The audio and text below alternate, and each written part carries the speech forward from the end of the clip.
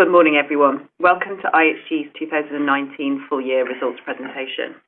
I'm Heather Wood, Group Financial Controller, and I'm joined this morning by Keith Barr, our Chief Executive Officer, and Paul Edgecliffe-Johnson, our Chief Financial Officer. As you can see, we're holding today's results presentation by webcast, and we'll be taking you through some slides. You can find the link on our corporate website and on our stock exchange announcement. So if you haven't already, please do log on so you can follow the slides.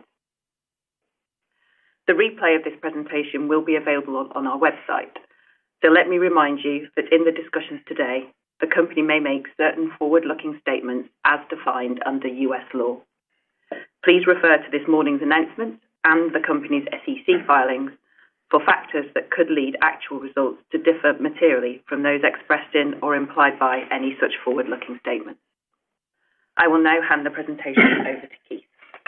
Thanks, Heather, and good morning, everyone. In a moment, I'll talk about how we are executing against our strategic initiatives and accelerating growth, and Paul will take you through our financial performance in 2019. However, I'd like to start by addressing the evolving situation around the outbreak of the coronavirus. Having led the China business and lived there for a number of years, it's tough to see the impact this outbreak has had on so many people's lives.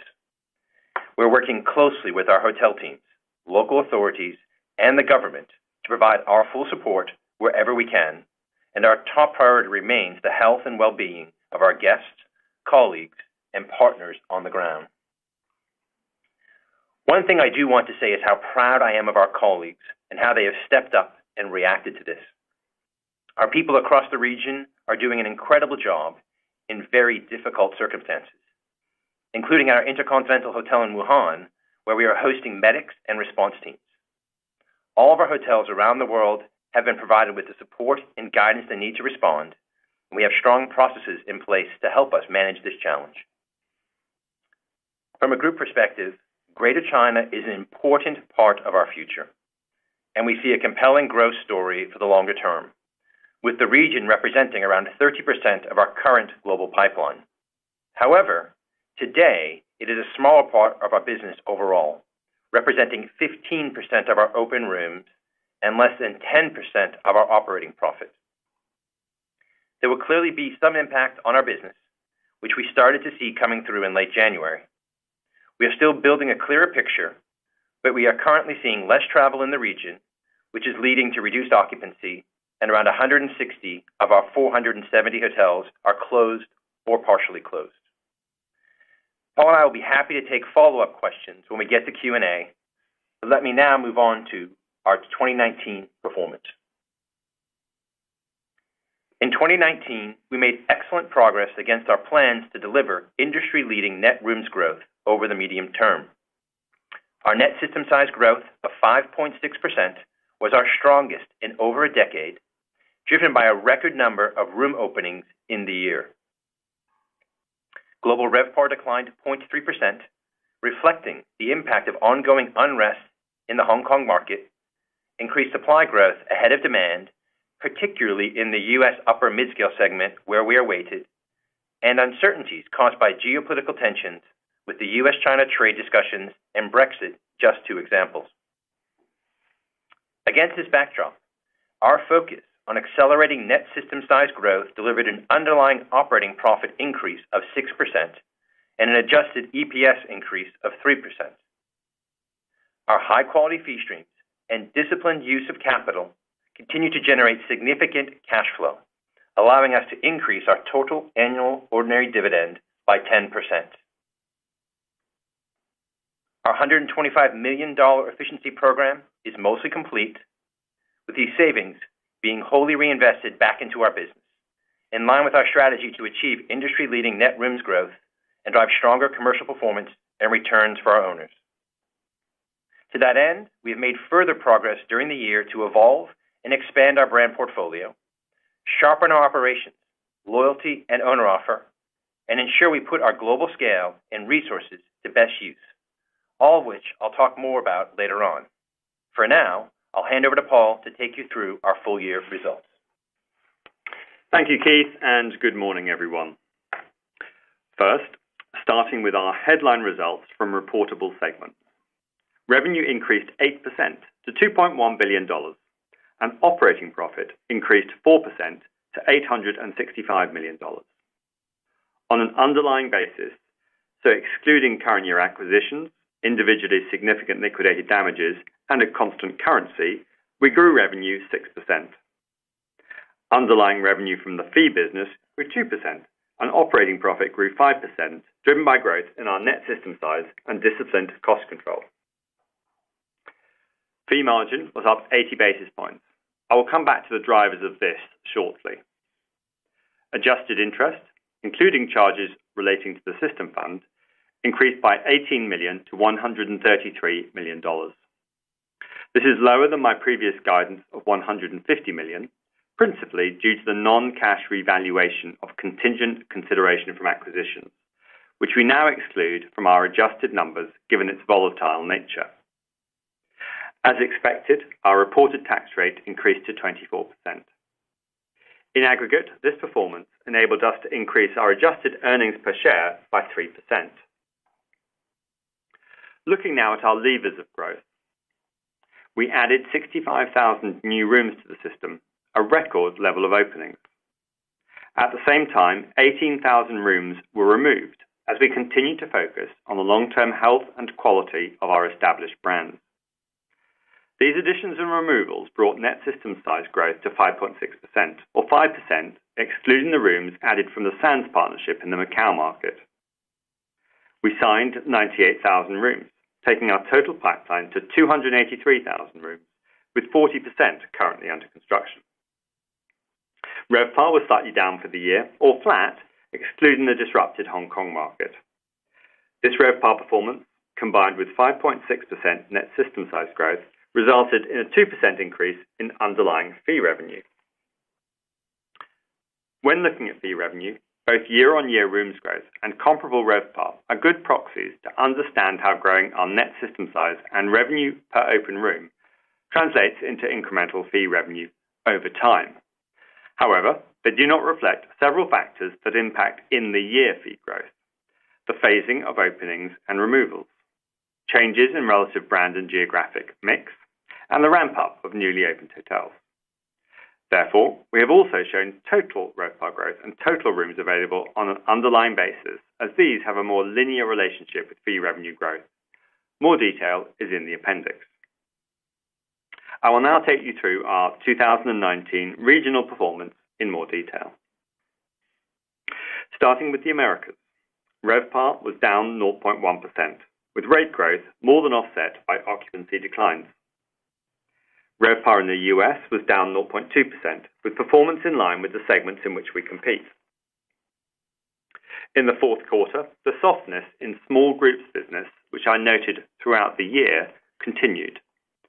This, along with an increase in room supply in the upper mid-scale segment, resulted in an occupancy-led RevPAR decline of 1.7%. I will come back to this shortly. Underlying fee business revenue was flat, or up 1% after adjusting the prior year for the $9 million of marketing assessments we previously disclosed. Underlying fee operating profit was up 4%, largely driven by growth in fee revenue from incremental rooms and a continued focus on maintaining an efficient cost base. In our reported financials, we took a $50 million impairment charge relating to the Kimpton management agreement acquired in 2015. This non-cash charge reflects changes in market RevPAR assumptions and a number of original hotels exiting the brand. The impairment test does not take into account the considerable value generated since the acquisition, including the 40 hotels we have signed, the near 30 hotels we have opened, and the expansion of the brand to 14 new markets internationally. More details on this are in the appendix. Turning to the investments we've been making in development resources to increase our signings and openings pace. During the year, we opened 26,000 rooms, our highest in 8 years, with nearly 2/3 in the Holiday Inn brand family. With a continued focus on quality, we grew our overall Americas estate by 2.8%, a marked acceleration from 1.8% in 2016. At the same time, we signed a further 33,000 rooms into our pipeline, down from the previous year given the tighter signings environment and annualising the pent-up demand we experienced in 2018 following the launch of Avid. Using available industry data, it is clear that we have grown our share of signings in the US upper mid-scale segment through 2019 by over 200 basis points, extending our leadership position in this fast growth segment. Coming back now to the RevPAR environment in the fourth quarter. We continue to be impacted by the reduced level of demand in small groups business, which Holiday Inn and Crowne Plaza have a higher weighting to, with group-driven revenues for those brands down some 5% in the fourth quarter and around 3% for the full year. In part, this is driven by demand weakness in certain sectors of the economy that are contracting, such as automotive. Meanwhile, others, such as professional services, performed well, mirroring trends in overall US economic activity.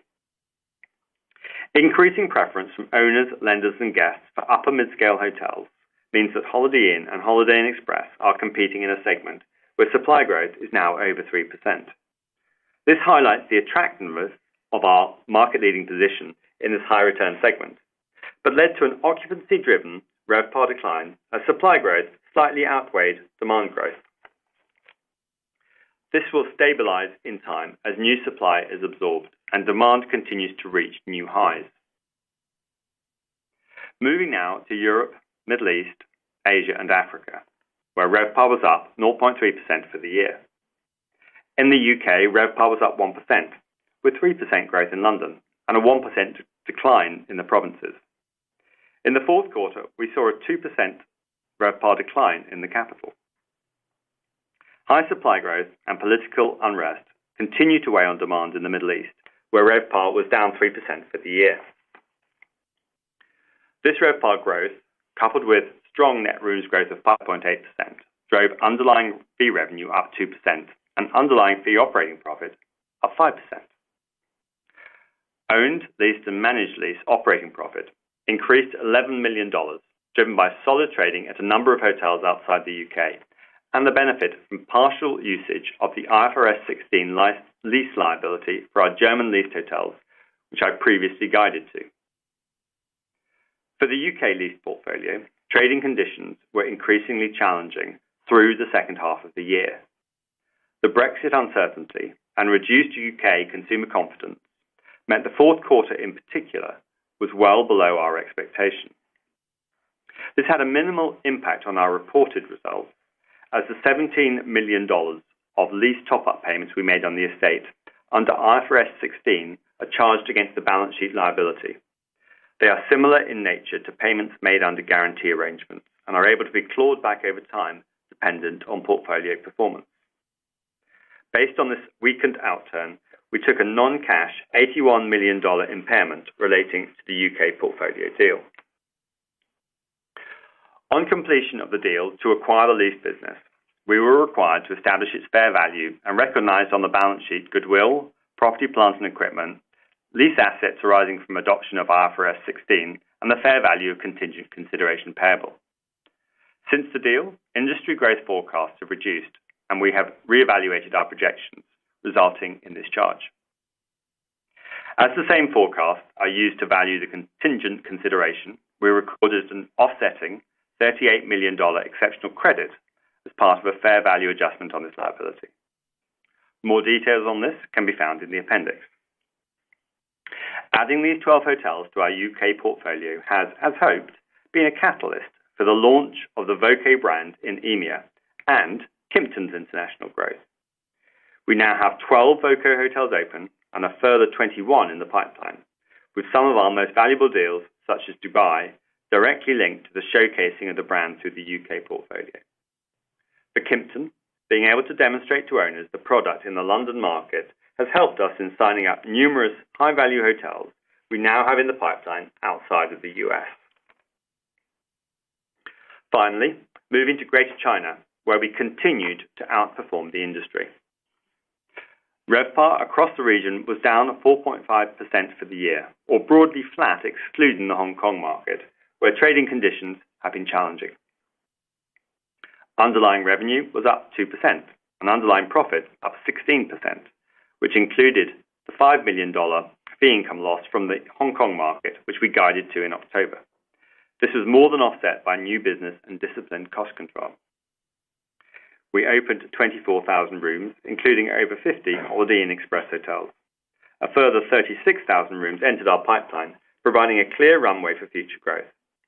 This was our best performance on record and included 76 franchise hotel signings for Holiday Inn Express. Turning now to fee margin and our group efficiency program. As we have talked about before, we identified $125 million of efficiency savings delivered through simplifying our organizational structure, making it leaner and flatter, outsourcing more non-core activities, and introducing increased levels of automation. These savings have provided additional capacity for reinvestment into our strategic initiatives. This will drive industry-leading net system size growth, fueling future revenue growth and future margin accretion. Fee margin for the year was up 80 basis points, despite being held back by an operating loss from the acquisition of Six Senses in February last year. Excluding this and the one-off impact relating to marketing assessments in 2018, fee margin was up 160 basis points. Moving on now to cash flow. Our cash generative business has enabled us over the past 5 years to generate, on average, over $500 million of free cash flow per year. For 2019, free cash flow of $509 million was down on last year, primarily the result of a $75 million increase in cash tax, as 2018 benefited from a US tax refund. In the year, we paid over $700 million in dividends to shareholders, $500 million of which we announced in 2018. After the acquisition of Six Senses, net debt finished the year at $2.7 billion. Turning to CapEx. We spent gross CapEx of $265 million and net CapEx of $211 million. Our medium-term guidance remains unchanged, at up to $350 million gross per annum. We expect our recyclable investments and system fund capital investments to net to zero over the medium term, resulting in net CapEx of $150 million per annum. As well as using cash to reinvest behind our long-term growth, we continue to generate sufficient funds to support growth in our ordinary dividend. We have announced today that the 2019 total dividend will increase by 10%. Looking ahead, our long-term funding sources are secure. We have a staggered maturity profile with our first bond not due until 2022. We also have access to a $1.4 billion revolving credit facility for additional cash requirements. Altogether, our financial capacity remains strong, and we are well placed to withstand any market uncertainties. Turning now to our strategy for uses of cash, which remains unchanged. Our first focus is to reinvest capital to drive growth. Secondly, we want to generate sufficient funds to support growth in the ordinary dividend, which is well covered. Lastly, where there is further cash available which is truly surplus, we return this to shareholders, as we have demonstrated over the past 16 years. Our efficiency program is enabling us to reinvest and drive long-term sustainable growth, and we remain committed to returning surplus funds to shareholders. Thank you, and I'll now hand you back to Keith. Thanks, Paul. I'd like to first spend some time looking at the fundamentals of our industry. It's a fast-changing, dynamic sector that continues to see growing demand, with industry revenues up 5% over the last 3 years. Within this, we're seeing a shift to scale brands. The top 3 branded global players, of which IHG is one, now have 17% of the open rooms globally, and notably 44% of the active pipeline. That's an incredibly strong position to be in, and it means we will collectively continue to take share and increase our relative scale against the rest of the industry. In terms of the key drivers, we know that hotels are an attractive asset class and owners want to partner with the big branded players. With our scale and continual investment behind our brands, such as lower build costs for our new prototypes, we are helping our owners to maintain their high returns even with rising cost pressures. Consumer trends are also shifting, with increasingly more demand for brands which can offer a mix of consistency and distinctive high-quality experiences. The innovations we're rolling out across our existing brands continue to resonate with guests, and each one of our newer brands target an underserved segment from both an owner and guest perspective. Furthermore, consumers are increasingly looking for a seamless technology experience and have a growing preference for sustainable practices, both key focus areas in our strategy.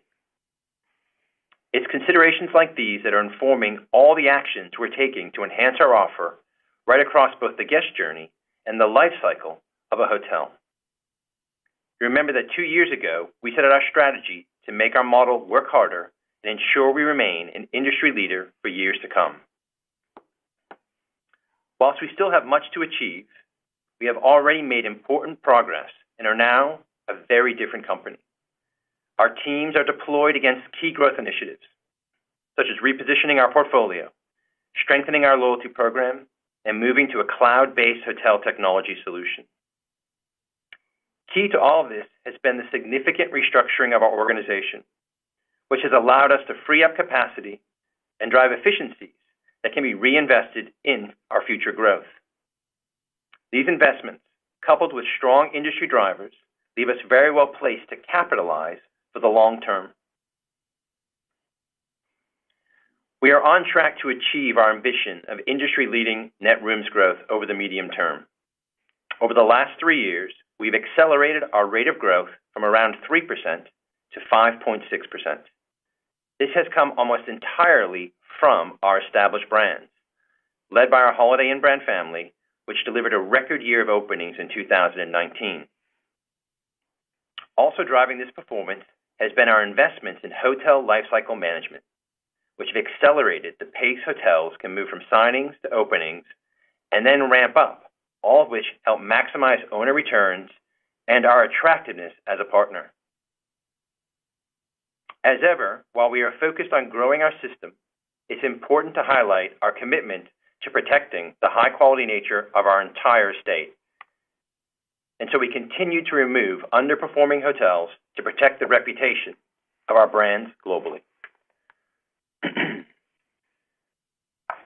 Our 5 newer brands, Avid, Atwell Suites, Voco, Regent, and Six Senses, all enhance our future growth prospects. Each one taps into a deep pool of demand that will allow us to create scale positions with a differentiated guest and owner offer. You'll recognize our model on this slide, and it's by making this work harder through our strategic investments that we can drive growth and deliver financial performance. Before taking each part in turn, I want to touch on our commitment to operate a responsible business, which underpins the model and sits at the core of our company. How we operate responsibly on a daily basis and take decisions to grow in ways that are considerate of the world around us is a topic of discussion with an increasingly broad set of stakeholders. Colleagues, guests, owners, suppliers, investors, and partners all expect companies to make responsible and sustainable choices, using their scale as a force for good, and that's how we see it for IHG too. Our commitment to responsible business underpins our entire strategy and company culture, and we continue to focus on ways to bring that to life across our hotel estate and thousands of communities worldwide. We've made further important progress. Last July, we were the first global hotel company to announce that our entire portfolio would switch to bulk-size bathroom amenities in 2021. And we're now seeing this great initiative being adopted by some of our peers. Today, we've announced 2 more commitments. The first being to reduce our carbon emissions through a 2030 science-based target. And the second is that we've also made a formal commitment to implement the recommendations of the Task Force on Climate-Related Financial Disclosure, and we will be developing a roadmap for the coming years. We've also made a number of important pledges, becoming a signatory of the CEO Water Mandate, marking our commitment to the CEO Action for Diversity and Inclusion, and becoming a member of the valuable 500. Our responsible business agenda is something that we will continue to push and challenge ourselves on, and I look forward to talking you through our plans beyond our current targets later this year. Turning to the other elements of our strategic model, we continue to strengthen our IHG Rewards Club loyalty program, which contributed around 46% of room nights in 2019. Looking at loyalty contribution on a room night basis rather than a room revenue basis better represents the full value of our loyalty program, capturing revenue delivered to our hotels from both qualified and redeemed stays. Ensuring we continue to build lifetime relationships with our most valuable members is a big focus. And in 2019, we added a number of world-class partnerships to our offer, alongside progressing important trials that will enhance the value of the program for both guests and owners.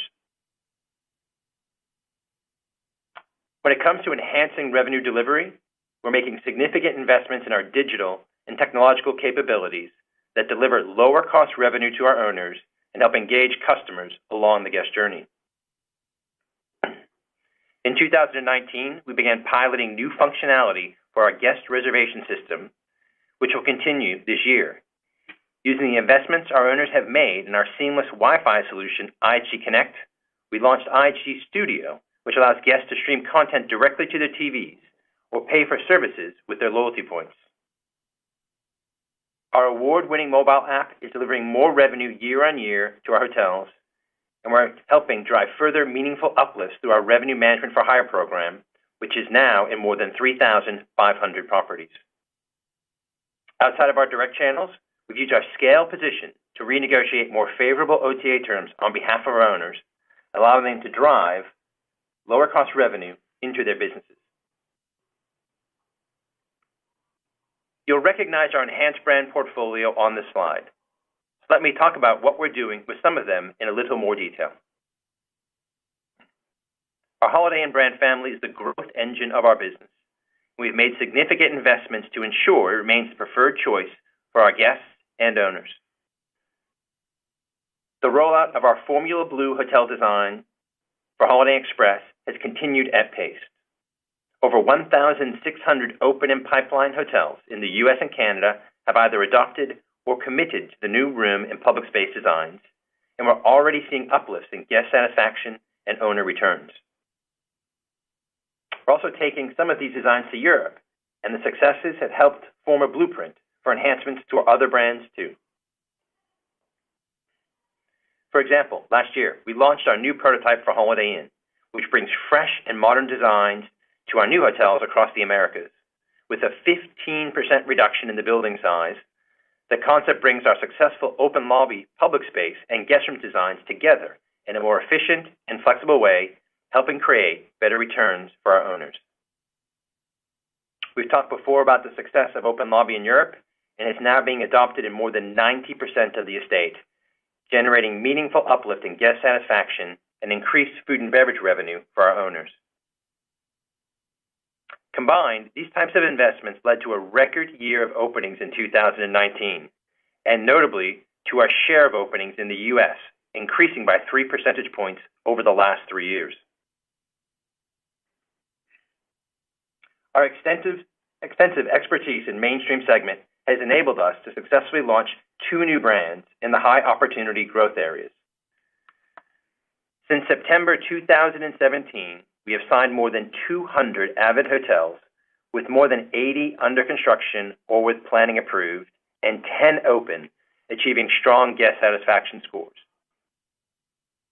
Last September, we also launched franchise sales for Atwell Suites, with 10 properties signed in 2019 and a further 11 applications approved. The first hotels are expected to break ground this year and will open in 2021 in markets such as Charlotte, Phoenix, Denver, and the San Francisco Bay Area. Turning now to the upscale segment and Crowne Plaza, we signed 29 hotels in 2019, our highest figure in a decade, and opened 6 flagship properties around the globe, showcasing our new room and public space designs. In the Americas, we are committed to improving the quality of our estate and have removed 23 hotels over the past 3 years. At the same time, our owners are making significant investment into public space and guest rooms, which is critical to the brand's success. Those that have completed the renovations, such as our hotel in Atlanta, which you can see here, are growing RevPAR at double the industry rate with meaningful guest satisfaction uplifts. This investment, alongside more modern service enhancements, are crucial to unlocking Crowne Plaza's full potential in the region, will help bring the estate closer in line with the excellent performance in EMEA and in Greater China, where the brand is ranked top for guest satisfaction within its segment. The acceleration of our boutique Hotel Indigo brand continues at pace, with our best ever year for signings for the brand and with 16 new countries now secured into its pipeline. Over the next 5 years, the estate is set to almost double in size. Staying in upscale, we've seen strong interest in voco since launching the brand back in June 2018, signing 33 properties, including locations like Cyprus, Bangkok, and Johannesburg. After a strong start in EMEA, we plan to continue accelerating the brand's expansion into more markets globally, with an expectation to grow to more than 200 hotels over the next decade. Let me now focus on luxury and the opportunities we see in this fast-growing segment.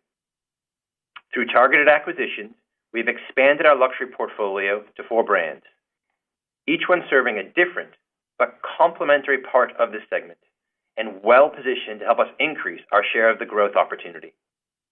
A fuller, more rounded luxury portfolio is enabling us to have more conversations with owners around multi-hotel developments and luxury residential deals. It also creates halo benefits like a stronger loyalty proposition and the ability to offer more differentiated guest stays. Taking each brand in turn. Starting with Kimpton, where we signed our highest number of properties in the U.S. since acquiring the brand 5 years ago. And outside of the U.S., we opened 3 hotels and signed 2 more into the pipeline as we continue to expand the brand into key luxury destinations internationally. In 2020, we have openings lined up in Tokyo, Barcelona, Bangkok, and Bali, to name a few. It was also a busy year for our InterContinental brand. We opened 9 hotels, including properties in Lyon, Cayman Islands, and the Maldives.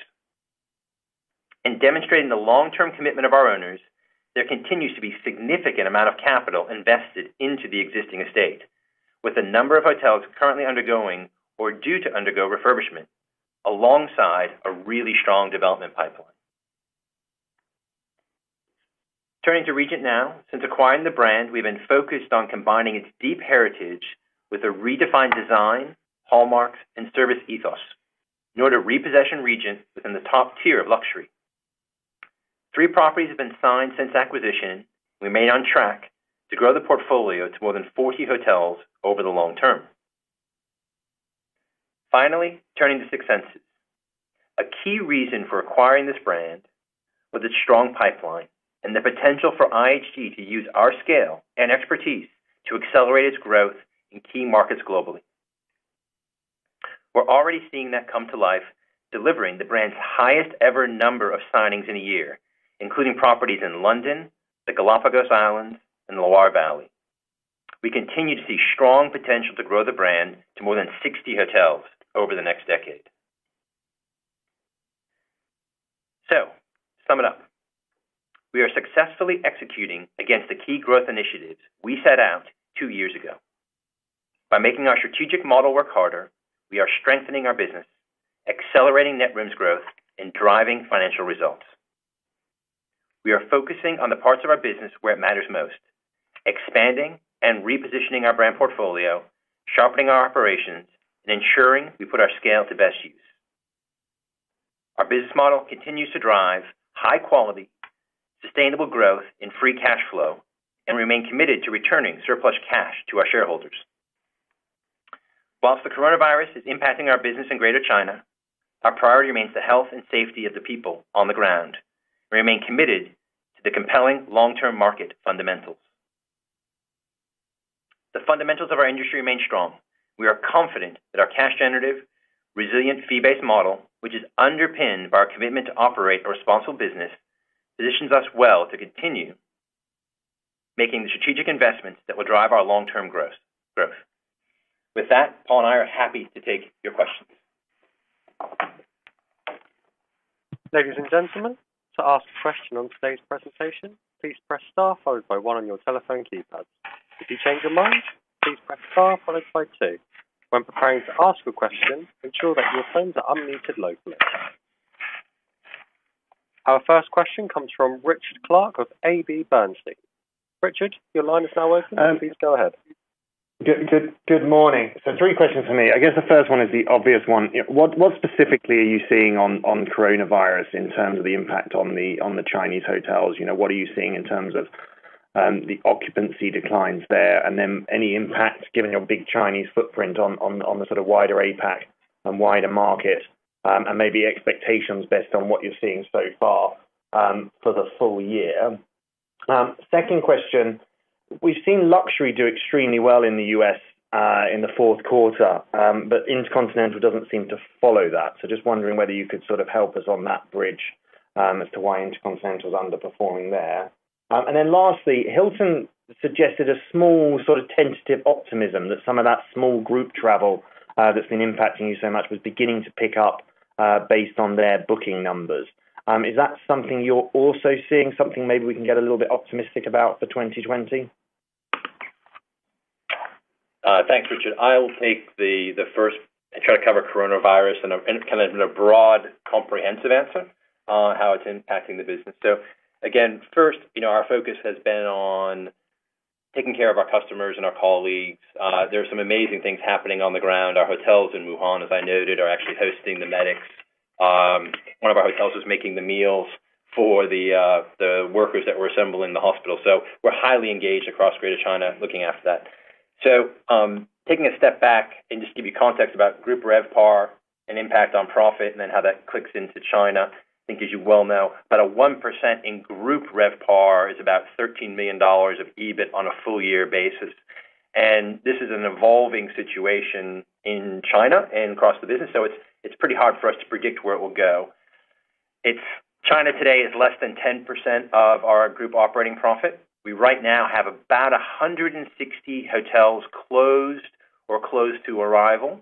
And not surprisingly, we're seeing significant reductions in occupancy in the month of February across the entirety of the business. So to try to put some numbers to that, based upon the current level of disruption, year on year, we're seeing about a $5 million fee impact for the month of February in the China business, in the mainland China business. Our fee revenue for the full year is around $100 million for mainland China. That kind of phases. Q1 is one of the lower quarters, and it gets progressively more as the year goes on, with Q4 being one of the strongest quarters in terms of fee realization as well.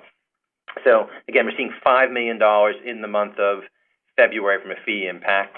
And additionally, as you remember, we quantified the $5 million fee income impact from the disruption in Hong Kong, and that clearly has not improved, and that's going to carry over into 2020 as well, too. So looking beyond China, we're seeing some impact across Asia Pacific, some conference and events, shifting dates from Q1 into later on in the year. There's been some cancellations. Again, it's really too hard to quantify it because things are picking up and moving around the world, and some things are being canceled overall. And the real question in front of us is, what is this going to look like in terms of a decline and then a recovery? And, we've looked at what happened during SARS. I lived there during H1N1, and SARS was clearly a sharp drop and then a sharp recovery. And then what I saw during H1N1 and other times in China, the key thing to remember is the Chinese government's ability to stimulate economic growth and activity is unlike any other country. And so we can't tell you today, is this a 1-month impact, 2-month impact, a quarter, a half, because that will be determined by the virus. What we can say is it's a highly resilient fee model we have, and the ability for the Chinese government to stimulate demand in the second half could cause a significant uptick in performance in the second half of the year or when this normalizes overall, too. So I think that gives you a bit of context about performance in the month, deployments in Hong Kong, and how the full year could play out depending upon the length of impact. Paul, do you want to talk about the other two? Absolutely. So with InterContinental in the Americas market, it's not fully penetrated into that market, so it's not in every single one of the micro markets there.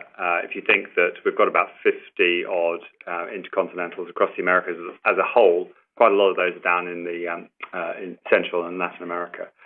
So then it becomes very micro market by micro market dependent. So it's hard to take a straight apples to apples comparison there. I think really that's what's going on rather than anything more brand specific. In terms of Hilton's comments on their first quarter, well, look, obviously we don't give guidance, so that's the first thing. So we wouldn't comment on what perhaps they've seen in a couple of weeks. They are also obviously more penetrated into the group market, the large group market, so they have that additional forward visibility there. We're more into the smaller groups market, which tends not to give us quite so much booking pace information. But that said, there's nothing structurally different between Hilton's business and our business. So if there were any pickup, then we'd expect that it would be relatively sort of linear, but nothing I can add on that today.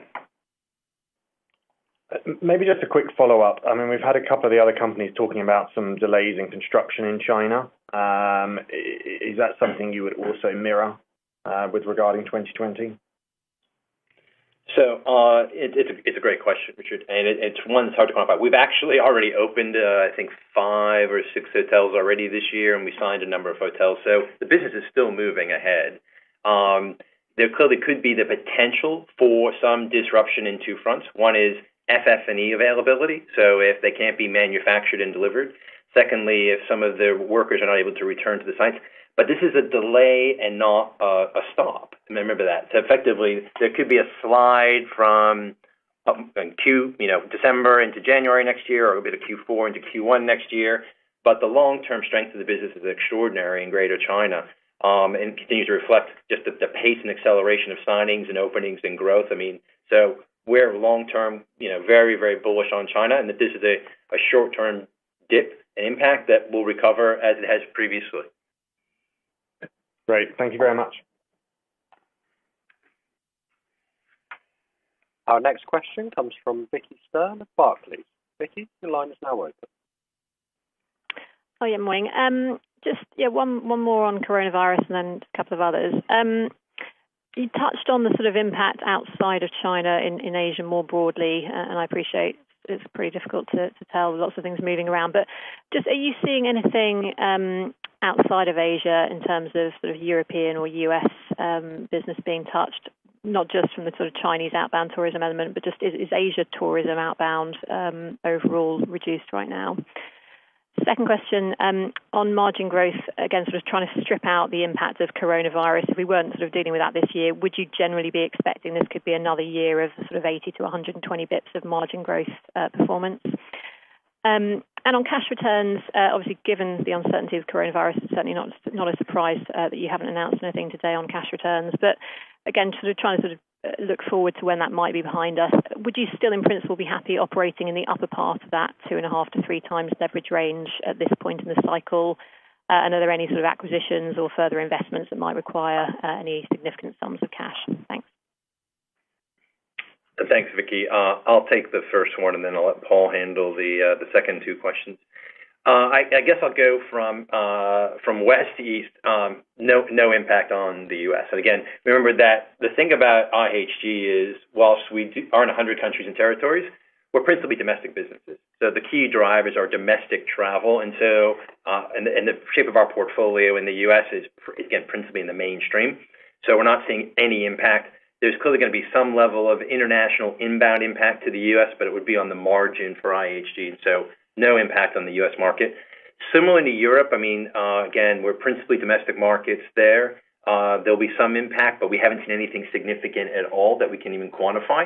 So you're really looking much more at the Greater China and then into the Asia-Pacific market and the countries that are adjacent there. And those are all being driven principally by either outbound travel from China or travel restrictions in the region. And those will really be driven by how long coronavirus is sort of in this kind of, when is it considered to be contained? But again, it's all manageable. And the strength of our model, as you know, is come back, I'll use China as an example. We were talking about today. If you think about the China results for last year, you saw a minus 4.5% RevPAR in Greater China, but you saw us grow 2% in revenue and 16% in profit underlying. So, I mean, I think that just speaks to our focus as an executive team in the last few years of leaning into adding new brands, accelerating growth, recognizing in a muted RevPAR environment, or even in macro events like this, we can still grow the business, grow revenue, and grow profits, and that's a key focus. And so I think it's really paying dividends for us. But again, more broadly, I expect it not to see significant impact outside of that region. I'll let Paul talk about margin and cash. Yeah, thanks, Vicky. So our focus remains the same. We're very focused on costs in the business, as we have been for multiple years, ensuring that we make the most of what we have. We invest where it helps drive the growth, and you've seen us do that, and that's paid off significantly in terms of more signings and more openings. But broadly, we have the sort of cost base that we need in each of our regions. And that cost base is very scalable. So as we add more hotels, as we have a high level of openings, it's able to support those hotels. And that's what's allowed us over the long term to drive this very high level of margin accretion. I would expect that over time it will continue to be 80 to 120 basis points. It may oscillate. I've said that before. So you may see it be a little bit less one year, a little bit more one year. In 2019, on an underlying basis, we saw 160 basis points of growth. And certainly I don't aspire to do that every year because we need to make sure we're investing behind the strong growth that we're seeing in the business. But broadly over time, still comfortable with the 80 to 120 bips. And then look, in terms of the cash returns, hopefully our philosophy and our actions over the many years shows our intent there. No change to that. Still happy to be in the top end of the range, yes. I mean, if you look at the global economy, the global economy remains strong, very low interest rates around the world, lower for longer. So happy to be towards the top end of that range. And M&A opportunities or further investments. Our CapEx, we're permanent CapEx around the 150 million mark is about the right level still, so no change to that. In terms of M&A, we've bought a number of things in recent years, and there's a lot of work that we want to do with those to allow them to fulfill their potential. So likely to be more focused on that than any opportunities that may come up. They're relatively limited in the industry at the moment. So I think we've actually managed to take down some of the best brand opportunities that are out there, and our focus is on growing those organically. Thanks, Vicky. Perfect. Thanks very much. Our next question comes from Jamie Rollo from Morgan Stanley. Jamie, your line is now open. Yeah, thanks. Morning, everyone. First question was just on some of the sort of benefits you saw in the second half of the year. It looks like there was the LD income. I saw 10 million insurance proceeds, but also some of the margin growth in America and China looks very high. I mean, it looks like costs fell by about 10% in those two regions. So I'm just wondering whether some of those reverse in 2020, whether you are reinvesting the savings and whether you can continue to grow profits this year. And then on the other question was just on signings, which are sort of down year on year for the last three quarters. And the pipeline, I think, was the first drop in about a decade. So really wondering what's caused that. Clearly the openings are good, but is there any sort of nervousness amongst owners or lenders? Thank you. Thanks, Jamie. There's a little bit of noise, and we called this out at the third quarter just to try and explain some of the things that were creating that. In terms of the insurance proceeds that you refer to, really that's just business interruption insurance making good on profit we would have otherwise received at a hotel that's offline effectively. So it doesn't impact the continuity of fee income. It just makes sure that something that would otherwise not have been there is there. The cost savings that we've taken out through our $125 million restructuring plan are all being reinvested back into the business. And that's really important for us, that we do that, continue to drive growth. So although you will sometimes see an element of cost may move one year from a regional cost base to a central cost base, and that can explain some of these variances. There's nothing that's fundamental there. We haven't been cutting costs that we need to put back in 2020, if that was which I think was the thrust of the question. And in terms of signings, actually very, very pleased with the 98,000 rooms that we signed. We did see in 2018 a supercharged Avid performance. We only allowed the brand to be signed up right at the end of 2017, so there was a pent-up demand there, and so we saw a huge number of Avid signings. If you normalise for the Avid signings, take them out year on year, then it's signings in 2019 actually up 7%. So we're really pleased with that. And obviously we saw a high level of openings in particularly the fourth quarter of 2019, and that's what's impacting on the pipeline. As more rooms get open, and if the openings are higher than the signings into the pipeline, then you'll naturally see that just come off a little bit. Just on the first question, I suppose all I'm trying to ask is, I mean, your fee income looks like it grew by about 1% in the second half of the year, underlying 1% total fee revenue, but your fee profit looks like it was up 6%. And I was wondering, can that that disconnect continue, really?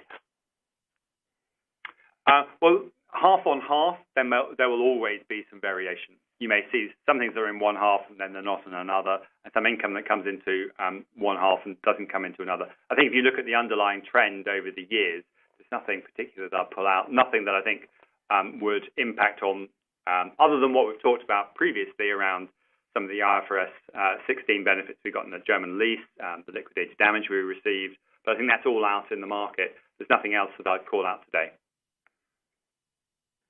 Okay, thank you. Thanks, Jamie. Our next question comes from Jaafar Mestari from BNP Paribas. Jaafar, good morning. 3 questions, please, for me. The first one, just going back on the virus impact on the net openings. You sounded pretty dismissive of any impact on your openings. I think you even mentioned, well, maybe worst case, a few of the openings move from Q4 to Q1 next year.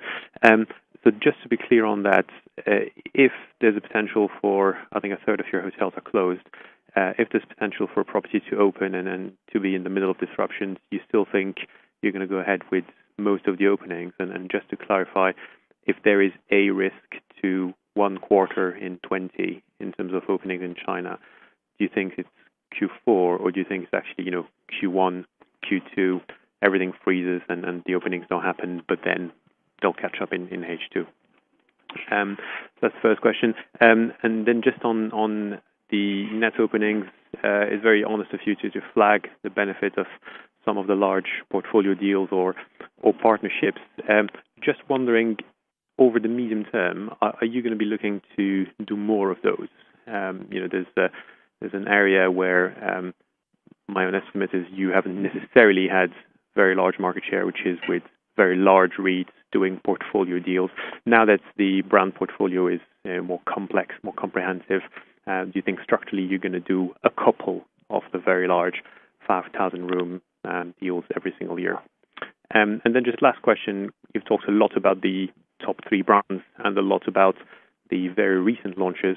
Maybe just a word, is there anything on Staybridge, Candlewood, even Hualux that you can do to accelerate the signings there, similar to what you did with the very large brands in the last 2 years? Great. Yeah, thanks very much. Yeah, and I didn't want to be dismissive, but it was more about our view is today, based upon what we know, it's short-term delays. So again, we were talking, our teams every single day right now in Greater China are contacting the owners, working through the pipeline. Interestingly enough, China has our highest percentage of hotel rooms under construction. At 60% of the pipeline is under construction. So the hotels that are under construction are going to open. It's a question of from month to month, quarter to quarter, depending upon this too. And so there may be a short-term dip in terms of system size openings in China, but these are just short-term delays and should normalize themselves. because the government is highly invested in seeing the tourism industry grow in China. These properties continue to open too. So again, everything we're hearing on the ground is that these are just going to be short-term delays that may materialize. Paul, do you want to talk about kind of our thoughts about partnerships? Absolutely. So, in terms of the openings, in terms of the net system size growth, we were really pleased with that 5.6%, but we did call out that that benefits from the Las Vegas Sands deal that we did back in the second quarter, which added a lot of rooms. I think if you look at progression over the years, we've moved from our net system size growth being in the mid-threes now on an underlying basis to being 5%. And we've talked about our ambition to be industry leading. And if you look at what we're doing with signings, if you look at the scale of our pipeline, then I think we're certainly on track for that.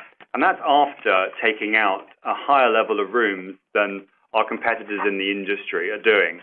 Over the recent years, it's averaged about 2.2%, and that's significantly more than others are, because quality is so important to us, and making sure that we are taking out the lower performers so that we can ensure that the guest experience is consistent and is very high.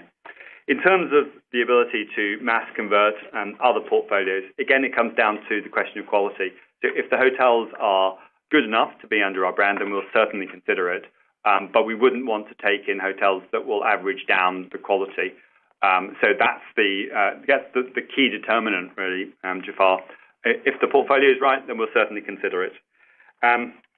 And Keith, back to you. On the other brands. So I mentioned in my comments how we're taking the learnings from the new brands, Avid and Atwell Suites, and how we're taking the kind of the customer insight and doing that to product design to be able to move faster. And so we have now, that team has done an extraordinary job with those brands. Now we're leveraging that. So we just launched a new prototype for Candlewood and a new prototype for Staybridge. More efficient build costs, much more contemporary design to help continue to accelerate growth. But Staybridge opened its 300th hotel last year. Candlewood opened its 400th hotel last year. Staybridge saw about 44 hotels being signed, Candlewood 22. So we expect with the new prototype, the continued great performance in the segments, that we can hopefully see those brands accelerate growth going forward. They're just exceptional brands. Even had a great year last year. We signed 11 hotels. We really are seeing some fantastic performance in the existing estate. We're focusing on how can we refine that execution to drive even stronger returns for owners to accelerate growth going forward. And while Lux had a really positive year of signings as well, too, with a number of events, and I think kind of a flagship open up in Xi'an, too. So we're very focused, but we've been really prioritizing launching new brands to capture the segment of those markets, strengthening our existing brands, and now working through the rest of the portfolio. So it's natural for us to lean into Staybridge and Candlewood and Wild Lux going forward to maximize performance. Thank you very much. And maybe just going back to the portfolio comments, again, it's very honest of you saying on a completely adjusted basis, let's say room openings are 5%, but you already flagged one-offs in 2017, and yet on the reported numbers, you did see an acceleration. So is there any reason why we should say, well, actually, the underlying net openings are 5%, so for full year 20, let's think about an acceleration from 5%, or is it realistic that you accelerate from the 5.6, reach 6%? When you say industry leading, it sounds like it's between 6 and 7, what industry leading peers have been doing. So the reason for calling out that it is 5 excluding Sands is that I think that it would be fair to expect progression from the 5, but the 2019 number did benefit from that Sands deal, which we may find other opportunities to do deals like that, but we can't guarantee that. So I would expect to see progression from that. In terms of what's industry leading, I think that if you look at Marriott, they're a little shy of 5 now, and Hilton are doing 6 and a bit.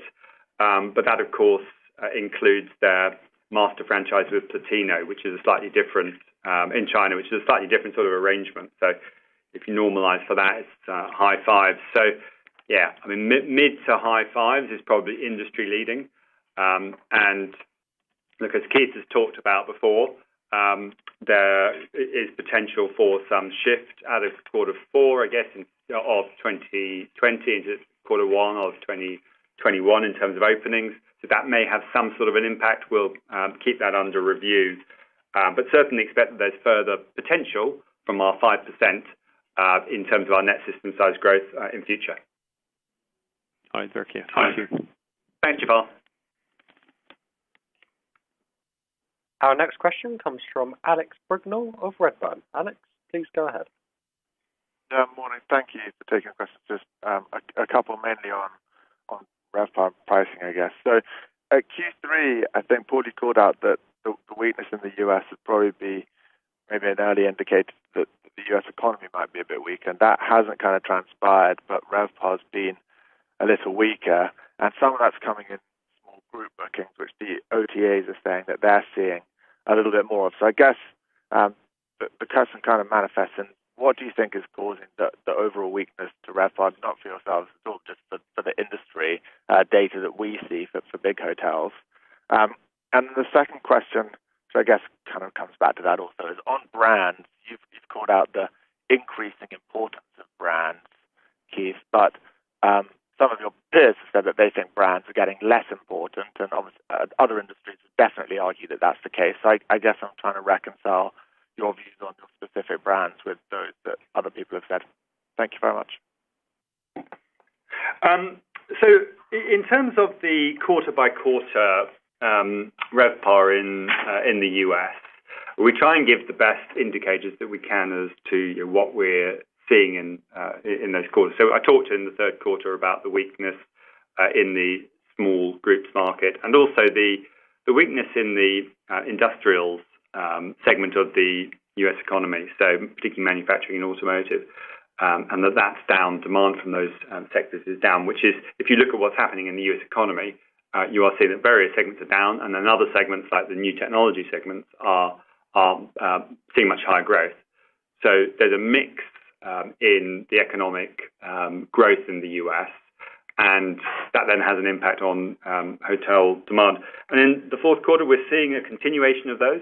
I've also called out that we're seeing an increase of supply in the upper mid-scale because it's such an attractive proposition for guests, owners, and as more demand comes in there, then owners are building more hotels and opening up more hotels. So we're seeing around 3% growth there, with demand growth about 50 bips shy of that. And that's having a little bit of an impact as well. That will get absorbed in due course. And if you look at the forward projections, it's expected to come back into equilibrium. It may just cause a little bit of noise before we get back to the equilibrium. And in terms of brands, Keith? Yeah, great. Thanks. It's a fascinating question, because when we talk about brands, we're probably talking something more than just about Holiday Inn or InterContinental. I think we're talking about the branded relationship of the key players. So going back to my comments, we've got 17% of existing supply, but 44% of the pipeline. So clearly the industry is shifting over to the biggest branded players for a variety of reasons. And I think it's underpinned by customers and by owners driving it both in that direction. So from an owner's perspective, the biggest branded players, can create the greatest value for owners versus the smaller companies and independents. Additionally, from a financing perspective, the biggest branded players are always going to get the most preferable financing treatment from a lender standpoint as well, too. And so it's the power of scale, it's the power of our purchasing programs, driving down cost distributions. Okay, so there's the owner piece pushing it to branded. From a customer perspective, it's about the totality of what we deliver with our platforms and with our brands. And so it's going to be looking at the things of the scale of the company, so we're in the locations where people want to be. So you can have a great brand, but if you're not everywhere, then it doesn't really work from a travel perspective, and the scale that we have is critical. Underpinned by a great branded experience. So each one of our brands is quite differentiated against its brothers and sisters in our portfolio, and they've gotten sharper and better, overall delivering better experiences, and our customer satisfaction scores continue to go up. That's underpinned by the platform of loyalty and our technology platforms. And so it's the combination of those experiences of being in the locations, it's having the right brand portfolio, the right technology, and the loyalty, which is the totality of the brand experience, which creates value and loyalty with customers.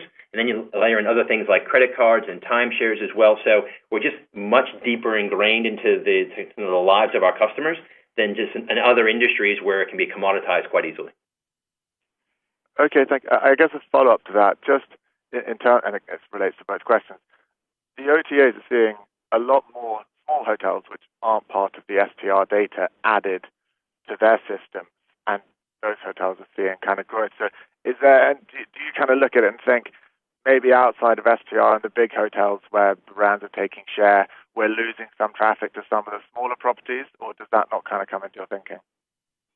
I don't really see it. I mean, we're seeing more and more, like when we launched Voca, I mean, the whole premise was that there are a number of high-quality independent hotels that are going to want to come into the scale platform of IHG.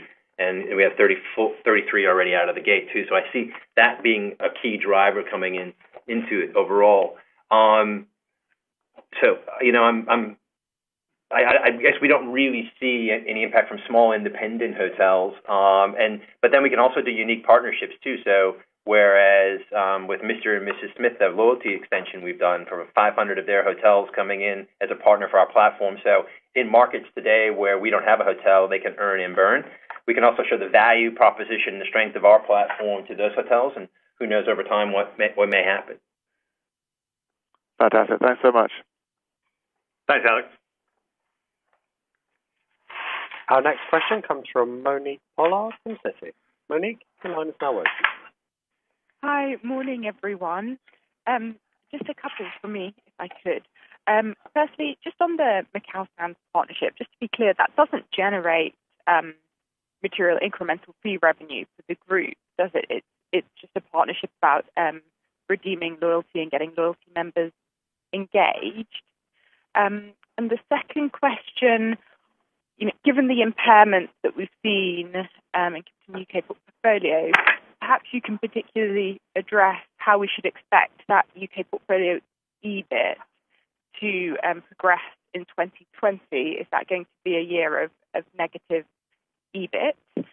And then finally, when we're thinking about the net rooms growth, and given the, as we talked about before, that the pipeline isn't growing anymore, I understand the sort of 5% and acceleration from there.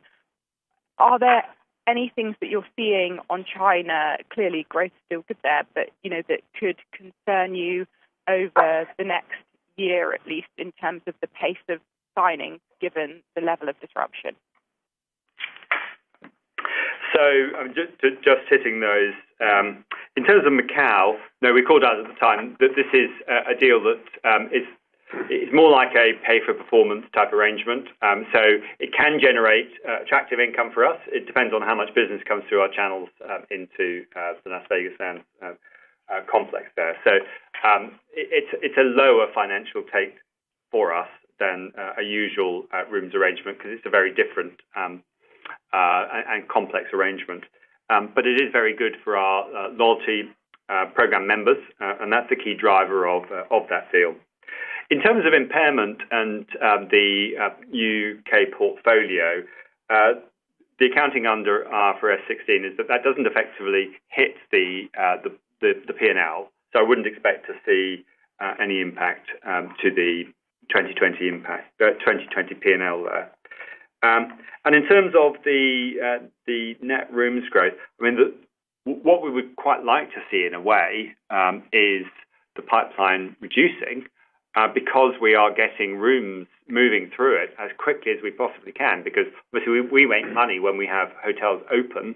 So we are signing at a very rapid rate, and ex-Avid, the signings were up 7% in 2019. The more rooms that we can get open and the faster we can do it, then the more income that comes into the group. There's still a lot of demand. Even currently, we're signing a number of deals in China.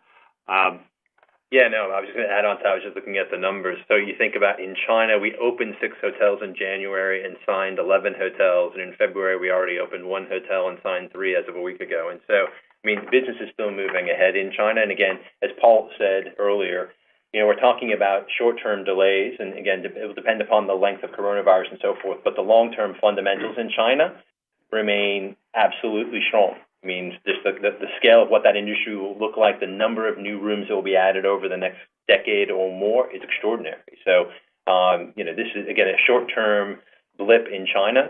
We should have long-term confidence in the scale and the value in that market and being a leader in that market. Thanks, Monique. Thank you. Our next question comes from Stuart Gordon from Berenberg. Stuart, your line is now open. Good morning. Yeah, a couple of questions. First one, just in 2020 in deletions, should we expect this to have a run rate similar to recent years? Secondly, on Avid, I mean, it is doing reasonably well, but you do still seem to be trailing quite a way behind sort of True's openings and signings. Is that a gap that you think can be closed, and how could you go about that? And just on that UK portfolio again, it does appear as if that portfolio did miss targets by a fair bit, even allowing for Brexit. Was there any sort of exceptional delays, anything that was happening there that should turn around in 2020? Thanks. So in terms of exits from the system, we've talked about before that 2 to 3% is the right sort of level of removals for us to do on a year-by-year basis to make sure that the brand stays as healthy as it can be. Actually, over the last 3 or 4 years, it's been around really consistent at 2.2%. And nothing that I can see in 2020 that would significantly move it outside that range. We may always see an opportunity to take out a few more hotels. And if we do, and we think it's the right thing with the brand, then we'll do that. But nothing that I'd call out today on that. In terms of the UK portfolio, when you bring on a new set of hotels and then you're converting them into your brands, which we did, and so you're doing some refurbishments, doing some improvements, then it is always quite challenging. And getting the hotels fully ready to come under the Voco brand, under the Kimpton brand, took on occasion a little bit longer. We have very exacting standards and requirements before something can take on our brand. That slowed things down a bit. We saw some cost increases in the fourth quarter, energy costs and input costs, food costs, etc. And then just a lower level of demand with the uncertainty in the market that impacted as well, which hopefully now there's more clarity on Brexit, etc., that 2020 will be clearer on that. And look, in terms of Avid, we're really pleased with the performance there. It's hitting all our internal expectations. True obviously did launch before at the time that there was a higher level of signings in the market. If you look at our market share of mid-scale and upper mid-scale pipeline signings, and we've increased that quite significantly. So very happy with what we're doing there.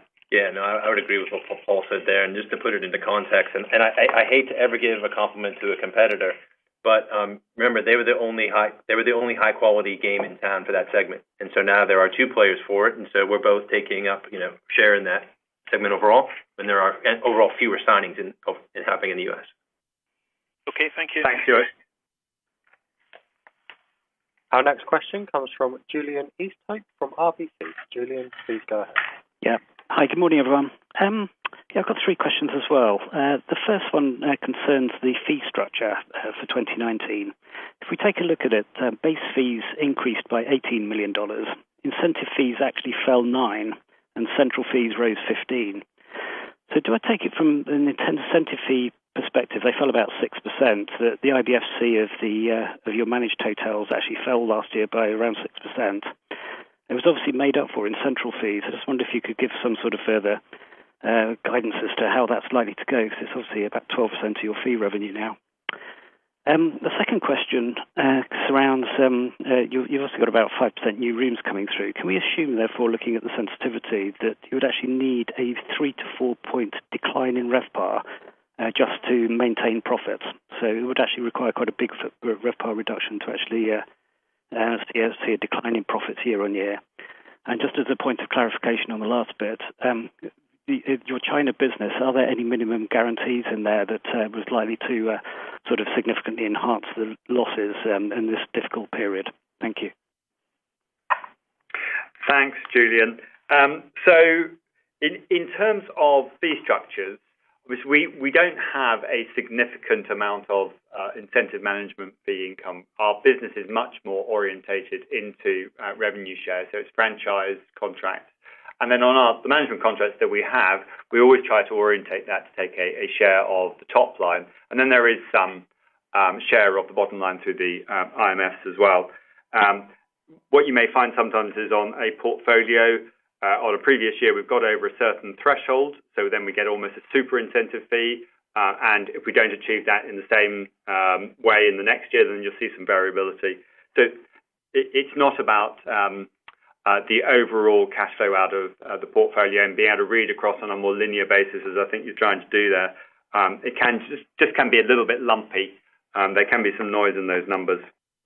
In terms of what level of RevPAR reduction you need to see for EBIT to go backwards, there's always a blend in where the rooms come in. So that 5% rooms addition won't add on a proportional basis 5% growth in the revenues. So you're right, it's probably somewhere around that sort of 3-ish%, depending on what we were able to do on costs, decline that you'd need to see before you'd see EBIT go backwards. There are levers that we can pull, as we've talked about before, but structurally, having the benefit of multiple levers of growth is something that we're very focused on. And in China, no, our contracts are very simple there, really. It's franchises or it's management contracts, so the management contracts are pretty standard. So I can't think of any that have got those sort of minimum guarantees on them. Thanks, Julian. Thank you. Thank you. Our next question comes from Ben Andrews from Goldman Sachs. Ben, please go ahead. Hi there. Thanks for taking my question. So just one from me, please. So net capex for the year was about 60 million higher than the medium-term guidance and about 45 million higher year on year, even though the gross capex is similar. Could you provide a bit more color on the year-on-year changes in capex, especially the high maintenance capex, and how we should think about the next net capex figure in 2020? Thank you. So, I mean, in terms of the capex, we said we will spend up to around $350 million a year, but our permanently invested capex will be around that 150 million mark, which is a combination of key money and then maintenance into hotels, into corporate IT systems, into offices, and then into any remaining owned and leased hotels that we have. So there was a little bit more capex that went in around the principal estates of that UK portfolio that we've talked about to make sure that those hotels are the exemplars of the brand that we want it to be. Remember, the whole point of doing this portfolio deal was to have these shop windows so we can demonstrate what our brand look like to owners. And as I mentioned earlier, that's been super successful for us in terms of driving demand from owners for Voco and for Kimpton. And I wouldn't see any changes to that $150 million of permanent capex going forwards. There'll always be a little bit of variability year by year, but nothing that's structurally changed there. Thank you. Thanks, Ben. Ladies and gentlemen, to ask any further questions on today's presentation, please press star followed by 1 now.